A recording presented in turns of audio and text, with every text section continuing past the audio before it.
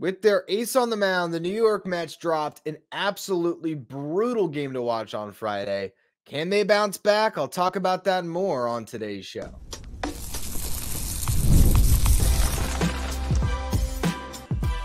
You are Locked On Mets, your daily New York Mets podcast. Part of the Locked On Podcast Network, your team every day.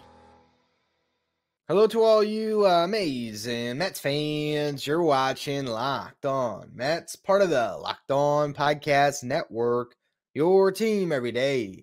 I'm your host, Ryan Finkelstein. If you want to find any of my work, follow me on X at Finkelstein Ryan. You can also find some of my writing at justbaseball.com, where I work as the managing editor.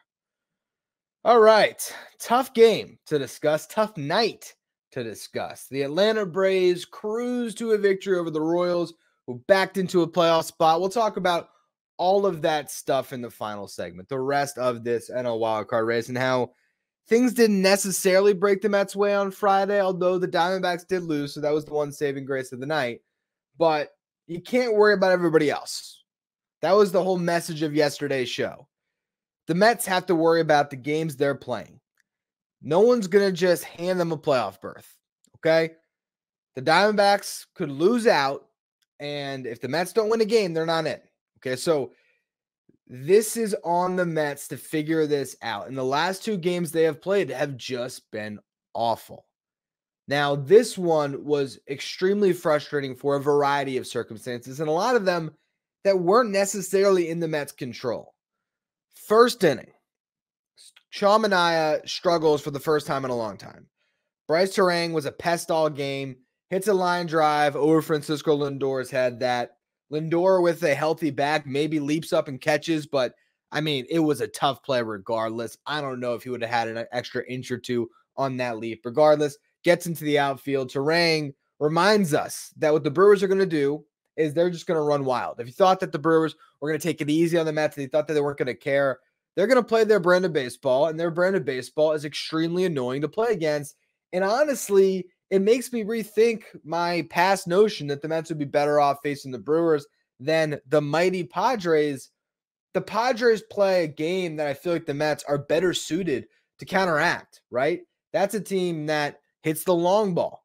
That's a team that with good pitching, you can mitigate. With the Brewers, I mean, speed and defense, they just absolutely kill you.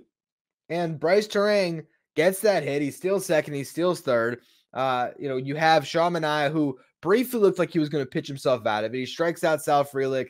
He gets Jackson Chourio to fly out.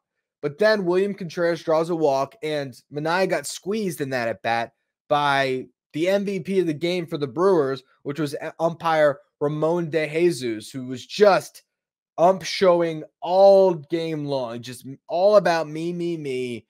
Brutal calls behind the plate. Had a horrible game. This is one of the worst umpires in baseball. This is the same guy that threw out Jorge Lopez and started this whole run. So it's very serendipitous that he becomes a figure again. If you don't remember, Jorge Lopez, before he launched his glove in the stands, the reason why he was walking off the field is he got ejected for just like looking in Ramon De Jesus' direction.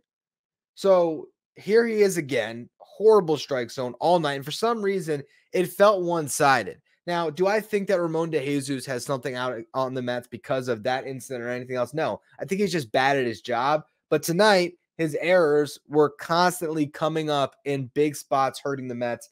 That walk to Contreras was one of them, extends the inning. Willy Adames walks to load the bases. And then you can't blame the umpire on this one. Sean Manaea gets ahead 0-2 against Rhys Hoskins.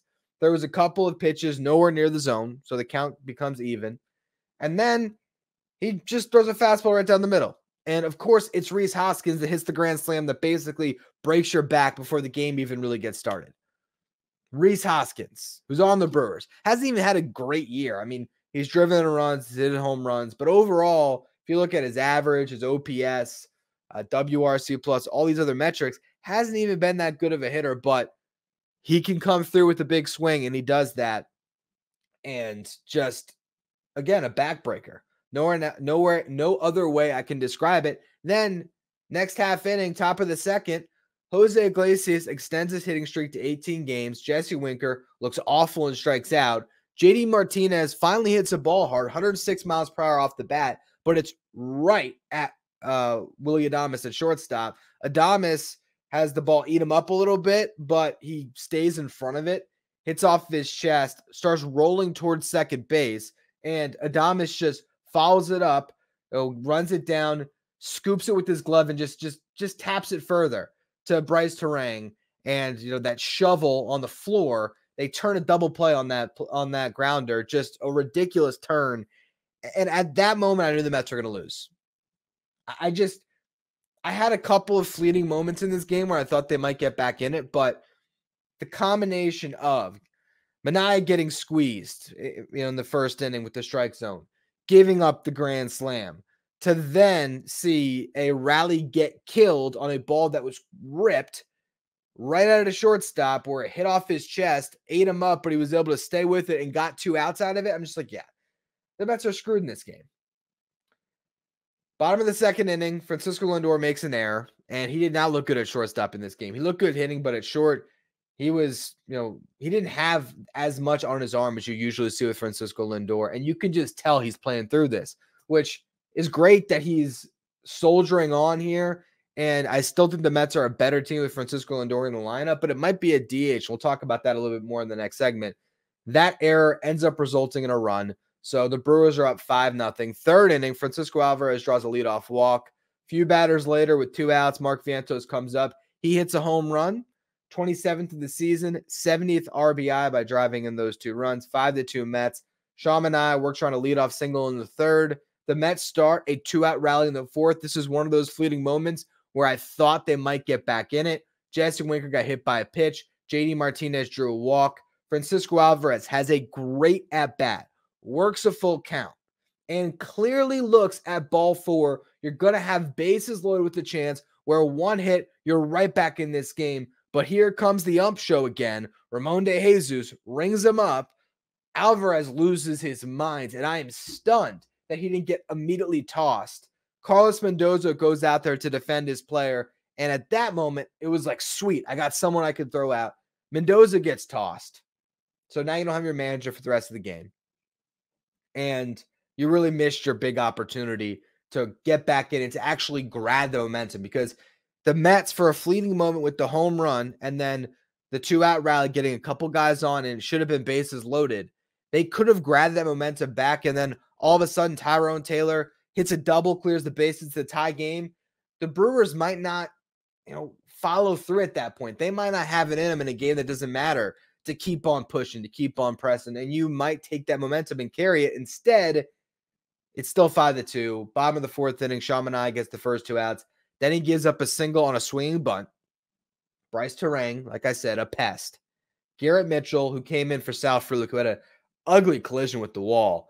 I mean, just brutal. I can't remember what inning that was, but it was Francisco Alvarez. So I guess it would have been the third inning. Alvarez, before he walked in the third, he hit a fly ball down the right field line, and Frelick tries to make a leaping catch into the wall. And just there's like a jutting of where I guess there's like a window into that wall for whatever reason, and just backslammed right into it. I didn't see what ended up happening with him, if he's going to be okay. It didn't look like it. I mean, could barely walk off the field. So Garrett Mitchell is in the game in his spot in the lineup. He hits a chopper that just somehow bounces completely way above Pete Alonso's head, had no shot at it, and a chopper turns into a double that scores a run. Actually, didn't score a run. It was first and third. The next batter drove in the run. That was Jackson Chourio, who ripped one that Jose Iglesias made an incredible stop on, but he just could not get enough on the throw, and Chourio has wheels. He beats it out, run scores. All of a sudden, another run charge to Manaea. Jose Budo comes on to get out of the jam. So it's 6-2 Brewers. Danny Young comes on after Jose Budo puts up another scoreless frame. And Danny Young, pair of walks and wild pitches, he gives up a run. It's 7-2 Brewers. Mets made a stand in the 8th inning. Brandon Nimmo, Pete Alonso each singled. I can't remember if that was the at-bat. I think it was a strikeout prior to that. There was also a strikeout with Mark Vientos where he struck out on a check swing where he clearly did not go. So again, just all these calls that went against the Mets just showed you it wasn't their night. Again, 8th inning, Nimmo and Alonso each single with 1 out. Jose Iglesias hit by a pitch. So you got the bases loaded. Harrison Bader hits one that you thought might have had a chance, but you were really just hoping it would get down. Jackson Chourio makes a leaping catch into the wall. And if that ball falls, if he doesn't make the catch, it's a bases clearing triple, and you got a shot again. But he does make the catch, and you only get one run. The Mets score another on an error as JD Martinez pops up and Bryce Terang couldn't catch it. So again, fleeting moment. You thought, oh, maybe some luck is turning. But Francisco Alvarez had exited the game. I think it was an inning prior as he was running the bases and was sliding into third. And he just had back spasms, which we'll talk about a little bit more in the next segment. Luis Torrens hitting in his spot, comes up there with two runners on. They go to the bullpen. Holby Milner had gotten pulled because he had really struggled. So they go to the pen. They get McGill, not the Mets McGill, the Brewers McGill, Trevor McGill. And first pitch swing and Torrens pops out. So bad approach there by Torrens. Alex Young gives up around the eighth inning. Not that it mattered. Solo homer by Gary Sanchez to lead things off. Mets fail to score in the ninth. They drop by a score of 8-4. Just a horrible game all the way around. Shaw Manaea, really rough performance at a must-win game. So hopefully he can bounce back if he pitches again this year, which at this point, I mean, you might see him what? Could he even pitch on Monday? What would that be? That would be 2 days rest. So no, best chance to see him is game 1 of the wild card round on 3 days rest or game 2 on regular rest if the Mets are fortunate enough to even get there. But we got a lot to talk about when it comes to that. Next segment, I just want to focus on the next game here. What can the Mets do to bounce back? Who should be in the starting lineup? Who's going to pitch? We're going to go through all of that in just a minute. First, though, quick word from our sponsors. Today's episode is brought to you by FanDuel. Hey, NFL fans, you can start the season with a big return on FanDuel, America's #1 sports book. So when you get a hunch in the middle of a game, you can check out the latest stats, view live play-by-play, and so much more on the same page where you place bets. You'll get started with $200 in bonus bets guaranteed when you place your first $5 bet. That's, again, $200 in bonus bets guaranteed when you place your first $5 bet. You don't even have to win the bet. It is guaranteed. That's FanDuel.com, America's #1 sportsbook. Stay up to date with all the latest in the world of sports when you check out Locked On Sports Today, streaming 24/7 on YouTube. If you're watching on YouTube, do me a favor, hit that subscribe button. Our goal is to get to 10,000 subscribers by the end of the season. Appreciate all of you who continue to subscribe.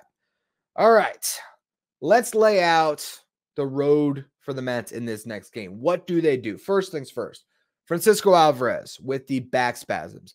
Apparently, if your name is Francisco and you're on the Mets, you're going to have back issues at the end of the season. Just brutal to see him go down like that. Luckily, it was back spasms. I know it's weird to say luckily, but back spasms can look a lot worse than they really are. Now, they could be cause for a more underlying issue. We'll see how he wakes up tomorrow. But I do think when you're talking about, was he 22 years old, Alvarez? When you're talking about a kid this young, to have back spasms, it's unfortunate, but it could just be an isolated incident. It might not happen again. So hopefully the Mets are okay with this one. We'll see. Honestly, I kind of think, even though it was a terrible approach by Torrens and offensively Alvarez is the better option, I think Torrens might be the answer in this series anyway, because he gives you the best shot at controlling the running game. So if you have Torrens back there, at least you have a better catcher back there. Now, with Alvarez, there's something to be said about his pitch framing, his leadership, all of that stuff, the way he calls the game. But when it comes to pass balls right now, he has not been good. And when it comes to controlling the running game, he's been bad.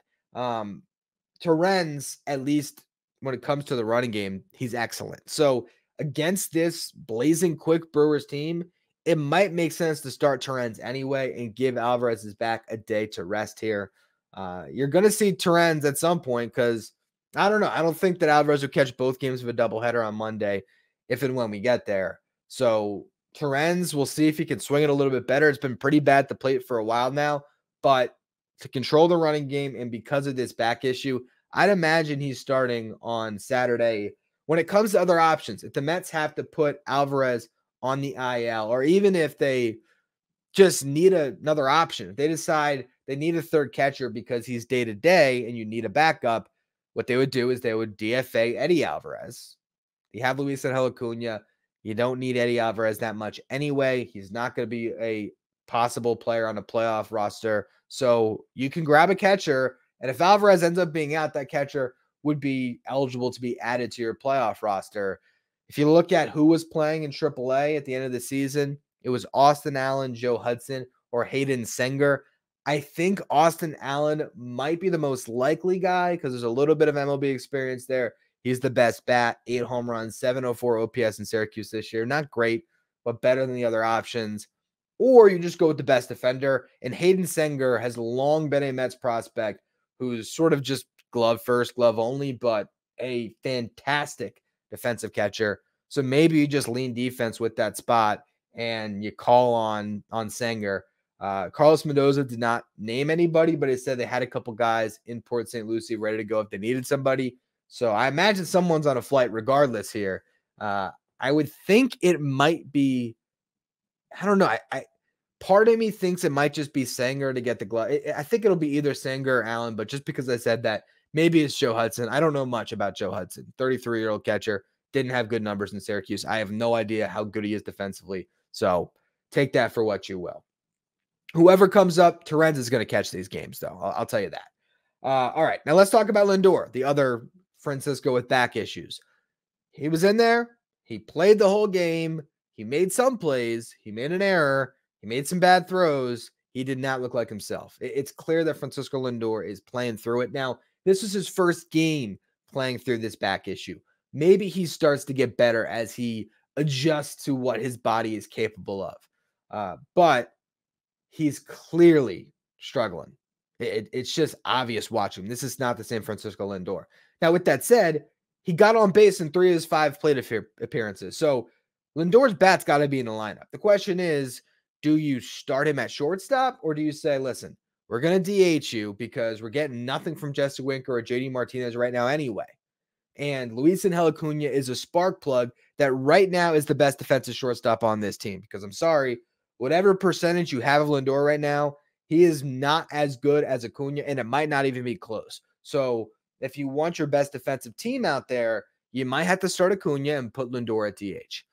And I think I probably would do that, honestly. From what I saw tonight, the other side of the argument, though, is it's the first game. Like, Lindor might be able to work himself into it a little bit.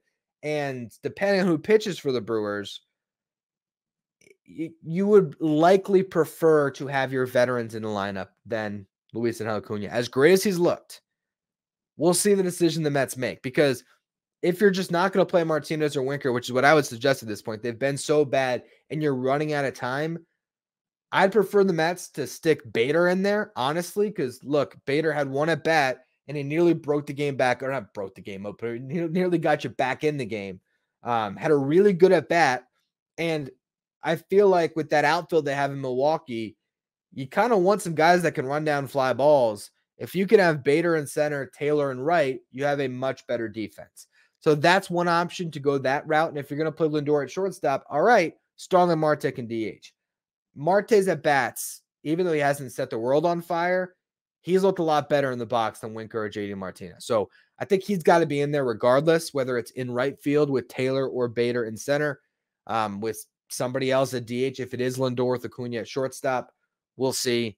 But that's sort of, I think, the dilemmas right now. Not to mention, Jose Iglesias, he got hit by the pitch, but he wasn't running great either. Now, I think Iglesias is a gamer that'll play through it. I'm sure he's fine. But that's like another little thing to watch here.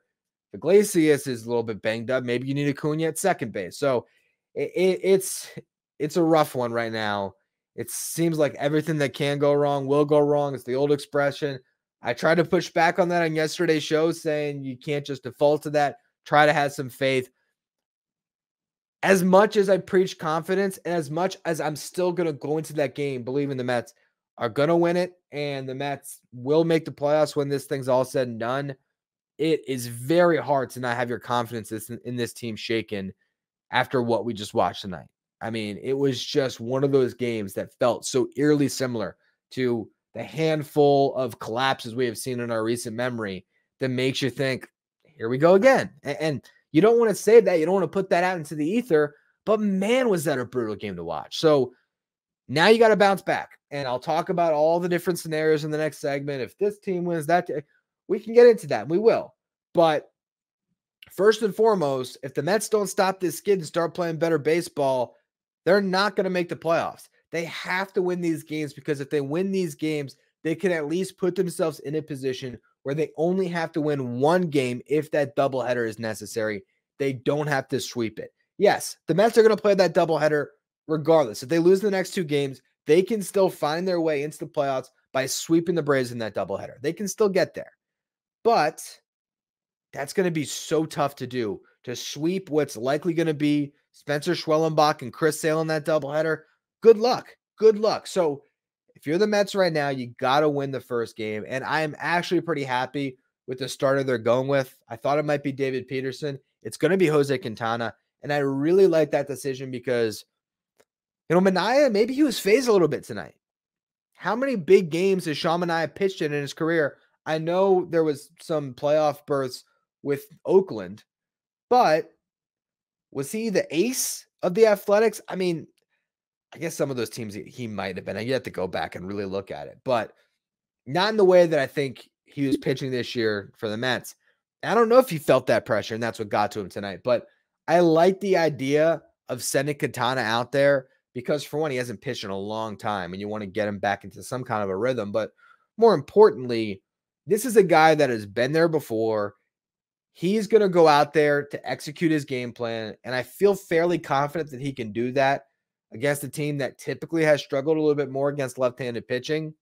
And I also think that you're sort of saving yourself the possibility of having your better arms, Peterson and Severino, to go into that doubleheader against, again, potentially Schwellenbach and Sale, to have at least a fighting chance if you need one of or both of those games. So Quintana is a good option here. The Mets got to play better all around, but if you win this game, some better possibilities will open up for you on Sunday. So let's talk about all of those in just a minute. First, though, quick word from our sponsors. Today's episode is brought to you by Game Time. Game Time. It's the fast and easy way to buy tickets for all the sports, music, comedy, and theater events near you. Game Time has a new feature called Game Time Picks that makes it easier to get tickets for your favorite live events because they'll filter out all the fluff and only show you incredible deals on great seats, so you don't have to waste your time searching through thousands of tickets. My brother-in-law, Brado, he is in Chicago, so he can actually make that drive to Milwaukee. He told me he was thinking about it. We need the Finkelstein luck here. He's an honorary Finkelstein. He's really a Fletcher, but, he married a Finkelstein. So go out there, Brado, and when you go out there to watch those games, use Game Time because that's the place to get the best possible deals. Download the Game Time app, create an account, and use the code LOCKEDONMLB for $20 off your first purchase. Terms apply. Again, create an account, redeem the code LOCKEDONMLB for $20 off. Download Game Time today. What time is it? It's game time. If you're an everyday listener to the show, make sure you become a Locked On Mets insider. This is our texting service where you get updates from me anytime news breaks on the Mets. You can ask me questions anytime. You can also take part in our Locked On Mets signed photo giveaways and get the live graphics sent to your phone each day so you know who's in the starting lineup without ever going to social media. If you want to be a Locked On Mets insider, find a link in the episode description. Go to subtext.com/LockedOnMets. All right, let's talk about the other teams in this NL wildcard race. I briefly mentioned it. Braves won, Diamondbacks lost. But let's go through the specific games here. The Braves started an hour before the Mets. So if you're like me, I was keyed in and watching that game. Early on, nobody scored first couple innings. Brady Singer was matching Max Fried, who was brilliant for the Braves. Fortunately, Sean Murphy hit a 2-run homer in the fourth inning, and that was all Fried needed. Fried was going to go the rest of the way, and he nearly did. Through 8 innings, Max Fried was at 83 pitches. He'd allowed just 2 hits and 1 walk.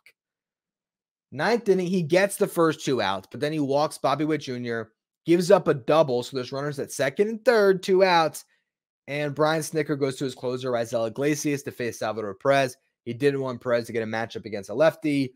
Iglesias actually threw him a hanging slider right down the middle, and Salvi did get a barrel on it. Hit it really hard, 98, 99 miles per hour, but he got under it. So the ball didn't even get to the warning track.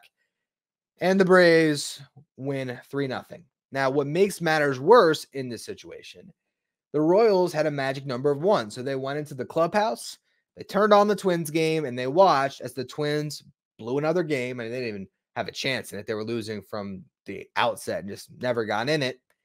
So the Royals backed into the playoffs. The Tigers also in the playoffs. There's really nothing left to play for the Kansas City Royals. On the surface, you'd say, oh, well, what about seeding? Well, the Royals could still get the 5th seed, and that is a better matchup, the Orioles instead of the Astros. But by losing tonight, the Tigers winning, the Tigers now have a game lead. And who are the Tigers playing? They're playing the Chicago White Sox. Now, the White Sox had swept the Angels to start the week, so there was some thought, and I wrote an article about this for Just Baseball, that, hey, maybe this is some weird baseball gods voodoo magic where there's never been a team to get to 121 losses in the modern era. Maybe it's just not supposed to happen. Maybe that Mets record is supposed to hold true. But guess what? It finally fell. They got to 121 losses. They're going to get swept. I would be almost sure of it because the Tigers, they got something to play for. Are they going to burn their pitching to the ground? No, but they're playing a team that they can easily beat. They're riding a 6-game winning streak now, and they went into Baltimore just last weekend and beat the Orioles in a series. That's the matchup they want. They just did it. They have a young team, so you can lean on that past experience. We just went into Baltimore. We just won a series. You don't want to play the Astros, and you have the matchup to push for it. Meanwhile, the Royals are going up against a Braves team that desperately needs these games.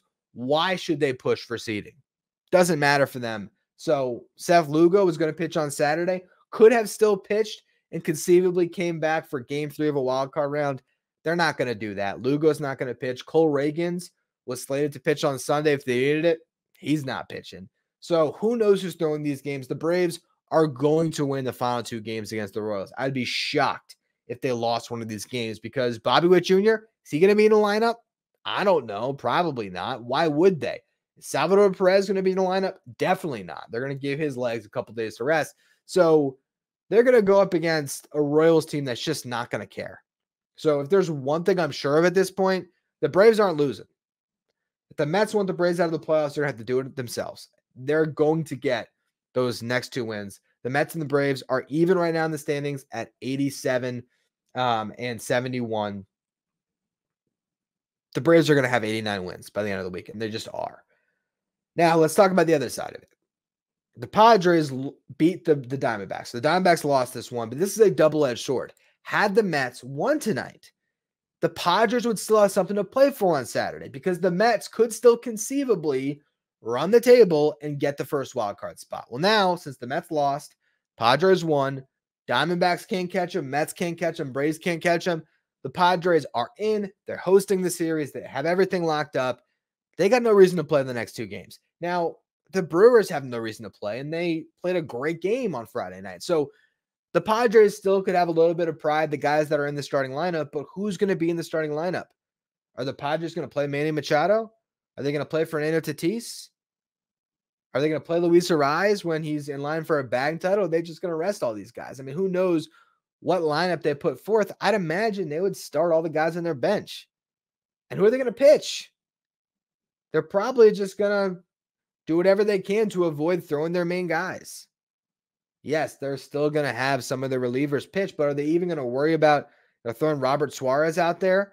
Maybe to get him a little bit of work in a save situation on Sunday, just because you're going to still have a day off. But likely they want to give their guys rest. So I look at the rest of this weekend, and it feels like the Diamondbacks and the Braves have a better path to winning these last 2 games because their teams they're playing against had nothing to play for. Same thing is true for the Mets, but the Brewers are a young team. That's the thing. They don't need to rest their guys. I mean, unfortunately tonight, they had a guy that they lost trying to go for it because, a young player only knows one way to play. And that's what you run into. I'm sure they're going to have a conversation with their guys. Hey, on a ball close to the wall, let's not go leaping into it. But, I mean, how many plays like that are you going to get in a game? And Jackson Chourio saved the game making one of those plays later. And if Sal Frelick had jumped into any other part of the wall, he probably would have been fine. So I feel like the Brewers are going to be the team that's pushing the hardest here because I think they kind of like the idea of knocking the Mets out of this thing, or at least making it hard on them because they want to keep that mental edge. You might face the Mets.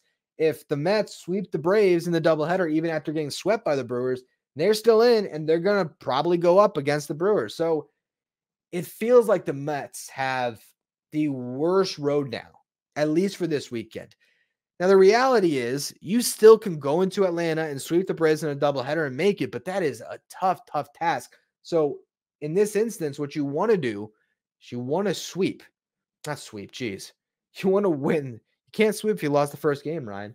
You want to win these next two, because if you win these next two and the Diamondbacks win these next two, you don't have to sweep the doubleheader to get in. The Mets would be at 89 wins. The Diamondbacks would be at 90 wins. You would just need one game in that doubleheader. There's a world where all three of these teams, the Mets, the Braves, and the Diamondbacks, each win their final two games this weekend. The Diamondbacks would enter Monday with a game up in the win column. But if the Mets and the Braves split the doubleheader, each of them will go in.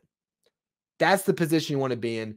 Maybe something happens. Maybe the Diamondbacks lose both games. Maybe the Braves lose some games, shockingly. You never know. It's baseball. Anything can happen. But for the Mets right now, all you can focus on is the next game. And all these other scenarios, we'll talk about them as they come up.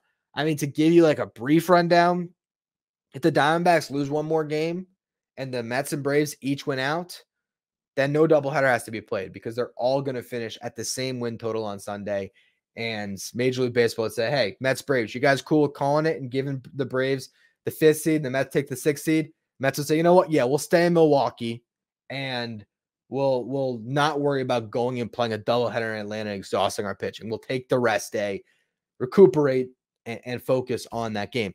That can still happen. I could see the Padres winning one of these two games a little bit more than I could see the Royals winning one of these two games because the Padres are just a better team. The Royals, they've made the playoffs here, and I don't want to knock them too much. It's been a good season, but I've sort of been down on them all year with our coverage of just baseball. I do the power rankings and everything else. I've always had them a little bit lower than I think the general consensus. And the reason why I have is because you look at that division, the AL Central, so many of those teams have gotten fat just beating up on the White Sox when it comes to their record. And the Royals are one of them. The Royals are 12-1 this year when playing the White Sox. The Twins, 12-1 when playing the White Sox. Now the Tigers are 10-1 playing the White Sox with 2 left to play. The only team who hasn't completely destroyed the White Sox this year, funny enough, is the first place team, the Guardians, who went 8-5 against them. So the Royals are just not a good enough team to put their C+ effort out there and beat the Braves. I just can't see it. The Padres, could they win one of these two games? I think it's possible, in which case, if the Mets win out, big sigh of relief, you don't have to go into Atlanta. Now, if the Diamondbacks win out, again, that doubleheader will have to be played. But if you win out, you only have to win one. All the other scenarios, you just don't want to be put in a position where you have to sweep the Braves in that doubleheader. Yes, we talked at the beginning of the week about how the Mets controlled their fate. If they won a series in Atlanta, they were going to be in. But the way things have shaped up here, where the Braves could probably be comfortably in the driver's seat. They're not going to pitch Sale. They're not going to pitch Schwellenbach until that doubleheader. Schwellenbach won't be good to go until that doubleheader anyway. Actually, I guess he could pitch on Sunday, technically. But if you're the Braves, you're going to save him. Because if you can get in without using him, well, now you got Fried, Schwellenbach could go game one, or actually Sale could. It could be Sale, Fried, Schwellenbach. That's what they'd want. Now, what I think they're planning on, the reason why they said they're not going to pitch Chris Sale until they get to an elimination game is because of exactly what happened tonight. The Royals now have nothing to play for. Max Fried got the big first win for you when the Royals were still going to give you their best punch. Now, they're going to go Ronaldo Lopez off the IL, see what they have in him before the playoffs anyway. Don't know how many innings he'll pitch, but coming off the IL, that's kind of anyone's guess what he's going to look like. Maybe that helps the Mets. Maybe Lopez blows up. I doubt it, but you never know. Once you get to that doubleheader, they can go if it really matters. And if the Mets are in a position where they have to win both, or put it this way, if the Braves need to win a game, because there's a world where the Mets need the doubleheader and the Braves don't. But to not get too in the weeds on that until we get to it, if the Braves had to win just one game in that doubleheader, they can go Schwellenbach game 1. If they don't win, all right, fine. We'll pitch Chris Sale. So we'll see. I think the thing that Mets fans don't want is to have to see them sweep the Braves. But if that's what it comes down to, that's what it comes down to. And we're going to watch them all regardless. And I'll be with you after every game on the show. So make sure you follow, rate, and review wherever you get your podcasts. You know what I'm talking about tomorrow, whatever happens on Saturday. So we'll go through it all. If you're watching on YouTube, hit that subscribe button. Goal is to get to 10,000 subscribers by the end of the season. So I appreciate all of you who continue to subscribe. You can follow me on X at Finkelstein Ryan. Follow the show at Locked On Mets. Thank you for making Locked On Mets your first listener, your first watch every day. Now for your second watch, head over to YouTube and check out the first ever 24/7 streaming channel. Covers everything, the world of sports. Talking about Locked On Sports today with our local experts from each team, league-wide experts from each league. Find Locked On Sports today streaming 24/7 on YouTube.